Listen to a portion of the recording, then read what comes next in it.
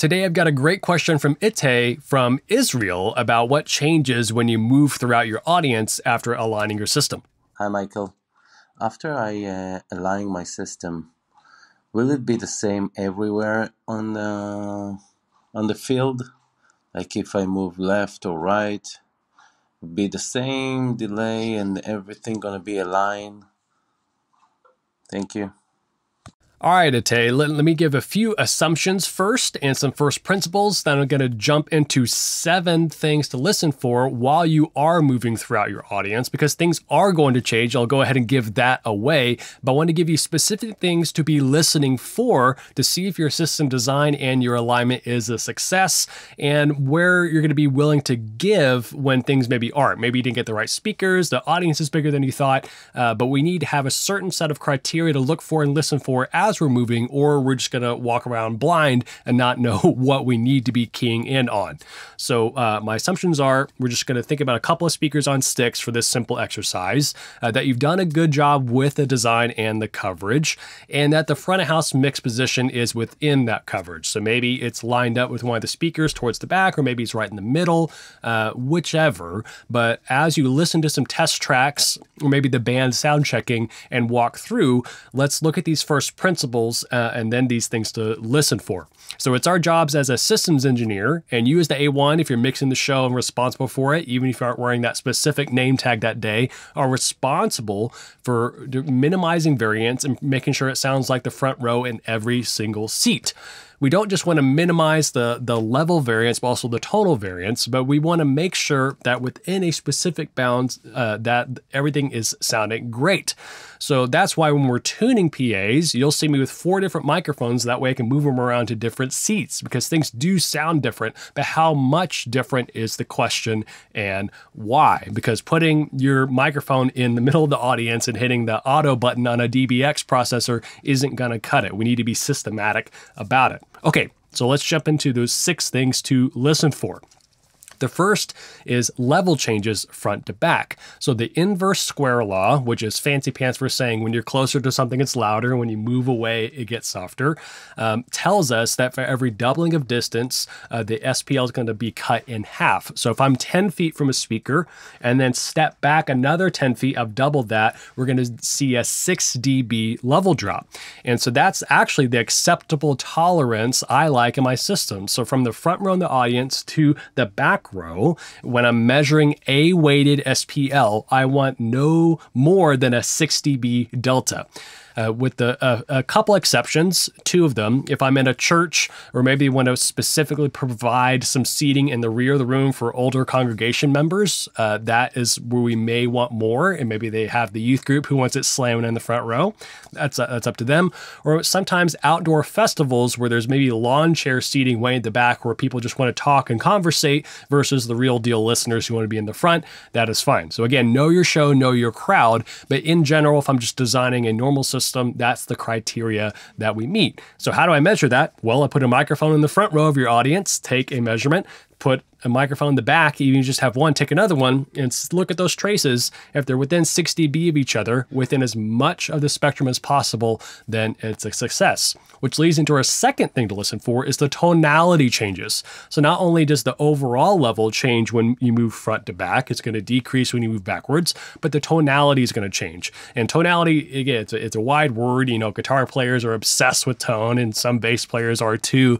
But the tonality meaning, if I'm in the front row, things are going to maybe sound bright in your face because I'm really close to a speaker. But as I move backward, is there a big drop off in the top end, maybe 1K and above? And so if it sounds maybe a big 500 hertz bump in the front row and it's not there in the back, or maybe if I move way off to the left, I'm losing some of that. Most of that has to do with moving out of a speaker's coverage, because the speaker specs we have tell us within a certain coverage, maybe it's a 90 degree by 90 degree speaker, that basically within that 90 degree pizza slice, we can expect it to sound within reason, the same. So we're going to have some drop off in high frequencies as we move to the edge, but that's going to be a 6 dB drop off at the edge. So as long as we were within that, again, sticking with this 6 dB theme, we're going to be okay. So when I'm listening, as we move left to right, we're going to be moving through the speaker's transition zone of that coverage pattern, whether it's 90 degrees or not.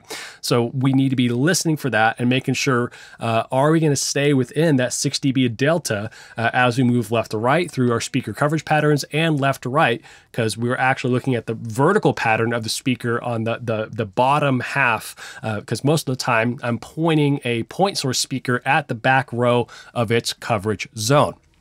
And another one linked to tonality, which is thing to listen for number 3, is our direct to reverb ratio. So direct sound is a sound that's emanating directly from the speaker. Pretend we are in an anechoic chamber, aka a chamber without echoes or without any reflections. It's very unsettling. If you've ever been in a recording studio much like mine with a bunch of sound treatment that gets you close, it's very claustrophobic feeling at first, since we're used to feeling a sense of space around us. Even when we're out in nature, and let's say you're in a Civil War battlefield, you hear a gunshot going off, it's still going to echo and move throughout the space, even though there aren't walls.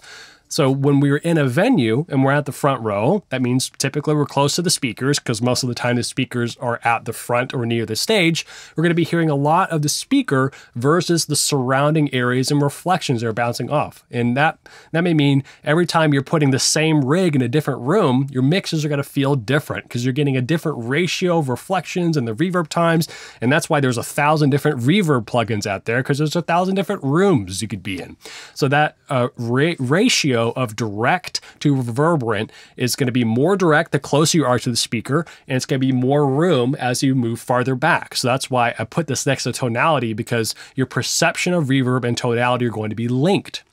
So if you're mixing and when you push something backwards in the mix, farther away, taking less of the listener's attention, another way to do that is to lessen the high frequencies. Maybe take a high shelf and bring it down above 1K, because that gives us the perception to our ears of things sounding far away. It's just like if you go to the restroom at a concert and all you're hearing is the subwoofers coming through, and you open the door and you're washed in top end, that wall is blocking all those mid and high frequencies. So same thing here. So we're used to localizing things far away, having a lack of top end, and we also have more spaciousness or room compared to the direct sound. So all the way on the opposite end of the spectrum, if someone who goes psst right in your ear, that's a lot of high frequencies very close to your ear, and it gets your attention. So if you want less attention on something, roll off the top end, make it farther, make it seem like it's in a room, more attention, lots of top end, not much reverb, will grab it. Moving on to number 4 is you're going to notice reflections off the floor and other boundaries happen. So this is a little bit different from reverb. We're moving to much earlier. So we are used to hearing things from a speaker or anything where it bounces off the floor in front of us that comes to our ears. So that's usually the biggest tonal shift that happens, what's happening, because a comb filter is happening with that floor bounce. So that's usually arriving anywhere from 3 to 8 or 10 milliseconds later, depending on your positioning of sound hitting the floor, then bouncing up at your ears and meeting the direct sound late, because it's taking a longer arrival path. So that you're going to need to be able to learn and look for that in your data. You might see this regular comb filter or dip peaks and valleys in the response because of this floor bounce, or you're going to hear it. So as you move forward, that path length is going to change. So you're going to hear it like the airplane flying over sound, like that. You're going to hear that when you move forward and backward with that floor bounce changing. And it will be more dramatic if you have less reverb in the room, and less dramatic if you're hearing other reflections happening. So this is also true if you maybe move to the edge of your audience and the chairs are very close to walls. You hear the same thing. So again, it's always critical to have an iPad or similar surface, and we kick off the first song in mixing. It may sound one way at front of house, but always make sure and walk around, because moving on to number 5, you're going to need to listen to room modes. So this plagues small rooms more than bigger rooms, because we're getting buildup of what's called standing waves. So that's sound moving off a surface, then coming back and forming peaks and valleys throughout the room in regular patterns, depending depending on its dimensions. And these happen both with the height, width, and depth of the room. There's axial modes, there's oblique modes. You can get way down the rabbit hole here. But all that being said, the most uneven it's going to feel is in the low end. So I'll look at 200 hertz and below. So I would play some low end heavy music and do a good bit of slow walking and see if there's any buildups, any regular areas. So this is also true if you have your subs spread apart and not coming from the same area. They're going to have cone filtering. So this is not room modes, but it's going to feel like a similar phenomenon. So both those things are working against you, either how the reflections are coming off a wall and coming back with one another, or the two direct sources are interacting with one another. So both of them are going to make this regular movement and basically have this sensation of the low end feeling different in most seats. And that's why I like to advocate for having a single subarray in the center, because it eliminates that path differences of things interacting with each other and has one discrete place for you to localize to. Number 6 is seam alignment. So a seam, in a baseball, the lace is moving around. That's two pieces of cowhide coming together, being sewn together by that neat little red yarn or nylon, whatever it is. So a seam is when you have two zones that are handing off coverage to each other. So I don't like having systems with lots of overlap. Here in the studio, I'm perfectly in between the center of my speakers, and that's designed for this one unique listening position. But in live sound, we have speakers covering audience members everywhere. So I want to subdivide the audience into zones and have them, each speaker covering that zone. But we're going to have a transition period where one speaker is handing off to another. Maybe have a really wide room, which I've done before, a convention center that's almost a football field length, but it's going a long way. So it's about 100 yards or 100 meters by 50 meters. And so I had 4 different arrays spread out across the room. And so they have to be handed off to one another. So I need to make sure they're in time, which Itay, you asked about the alignment. That's making sure that where these zones are equal and level is where I want to time align them. So these zones were in particular on the same lateral and vertical plane, so I didn't have to really do much to align them with each other. But I did have some front fill speakers that I had to have then aligned with where the front fills met the main speakers to take care of the rest of the audience.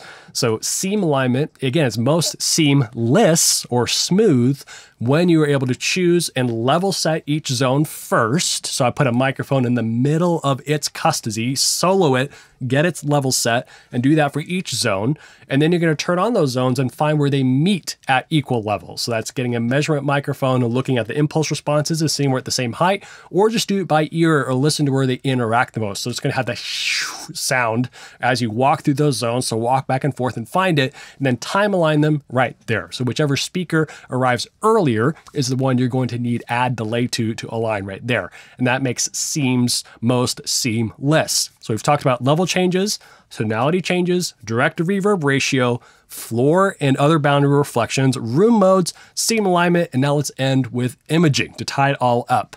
So we as humans, we have 2 ears, so we're able to localize sounds to specific spaces. And it's still crazy to me that we can still listen in 3D. We know an airplane sounds like it's coming from above us, and a frog is croaking on the ground, even with just 2 ears. We're best at localizing horizontally, but we still can do some up and down. So if I'm listening for imaging, does it feel awkward if I'm in the front row, if there's not a front fill there, even though my PA is able to cover all the way down there, because I'm basically listening 90-degree tilt above me? So sometimes I may need to put a front fill there, not to have intelligibility, but to bring the listener's attention down to where the stage is. And so even though I like having my audience very neatly subdivided and having zones covered, sometimes I will push speakers closer to the stage and angle them out so people are listening towards the stage. So in general, that's a rule of thumb I like to have, is how can I make sure the listener's attention is going towards what they're looking at as much as possible. So I want to know, hey, are the listeners going to be looking at this huge room and these delay screens, or are they going to be looking at the actual stage? And I want to push my imaging and where I place my speakers and how I align them and the levels I set them to promote that. One last thing about imaging is that, again, I want to reduce the amount of variance in both tonally and level-wise throughout the audience, but sometimes I may need to soften the top end and the rear rows to make it sound like the sound is far away and it's not this feeling right in your ear. All right, we covered a lot there. I hope those 7 principles will help for you, Itay, as you have this list of things to listen for as you're moving. Bottom line, yes, things are going to move, but we want to have them within a specific parameters that are acceptable to us. And if they're not, know how to fix it, or know maybe that to encourage people not to sit there where it's less.